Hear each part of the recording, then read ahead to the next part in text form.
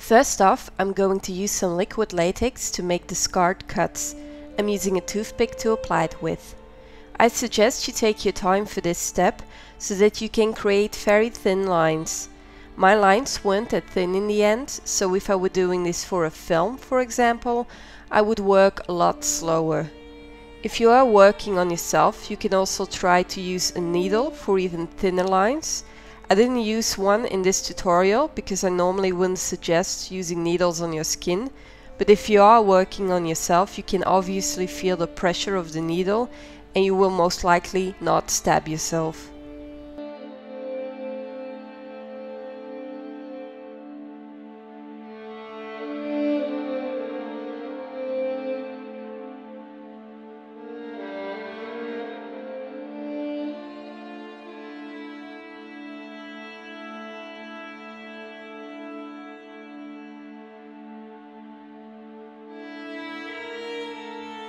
So while our latex is drying and turning translucent as it dries, I'm going to apply some fresh cuts with some rigid collodion. The collodion I just showed has a red coloring added to it. I rarely use this one, but for this tutorial it worked out really well. You can also use normal rigid collodion, of course. I'm using a toothpick again to apply the collodion.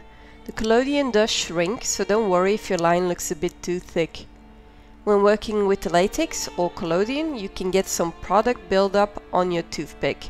So wipe off the excess product in between uses or just take a new toothpick.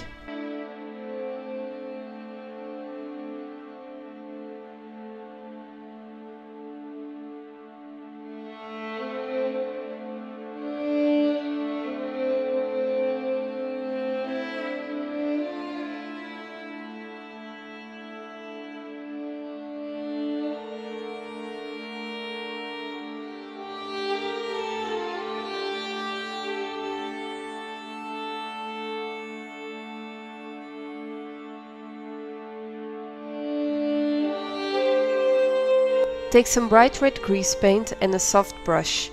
I'm not showing this on camera, but I'm wiping off most of the paint onto my hand, so that there is very little paint on my brush. I will then apply it on the cuts using a stippling motion. This step really helps to make the cuts look more real.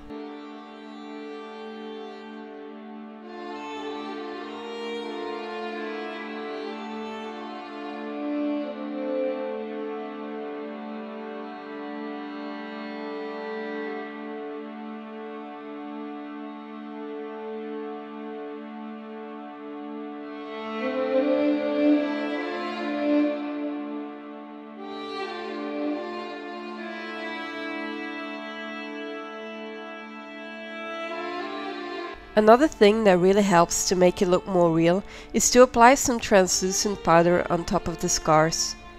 This takes away the shine and hides some of the redness.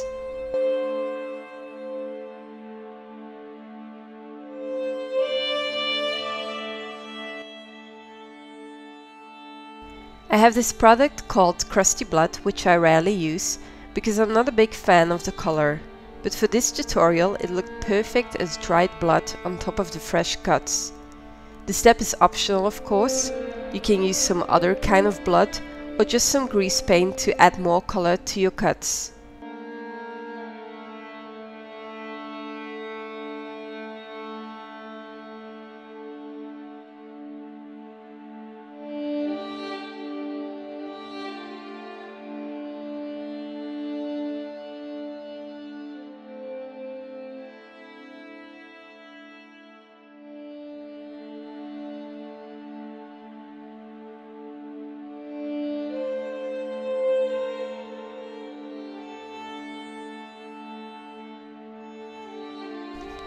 I then decided to add a little bit more redness around the fresh cuts with the grease paint I used before.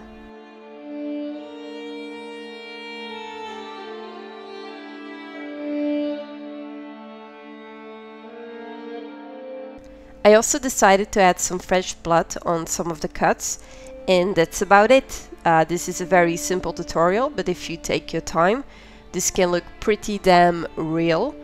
I also wanted to add that I always try to make original special effects tutorials which can be helpful for beginners or low budget movies or photographers. That's why I decided to make this tutorial. I hope I didn't insult anyone with this serious subject, because I'm very aware of how serious self-harming can be. So please don't take any offense in me making this tutorial. Once again, if you have any questions, suggestions or requests, you can contact me on Facebook or YouTube. Or if you just want to talk, you can also send me a little message. I love reading your comments and messages, and I hope to post something new very soon. So see you guys until next time. Bye!